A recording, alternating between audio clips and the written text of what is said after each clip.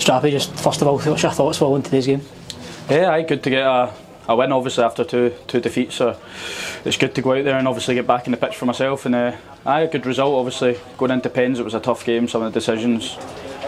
I'm just happy to get over the line and 3 points you should say, but just through to the next round of the cup.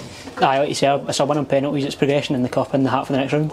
Aye, hopefully just now get a good draw and hopefully we can progress through, and that's all we're looking for.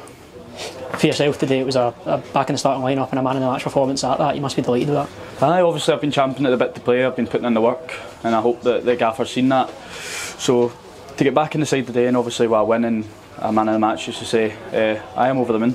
A bit of a longer break now ahead of Partick Thistle a week on Saturday. How you planning on spending that one?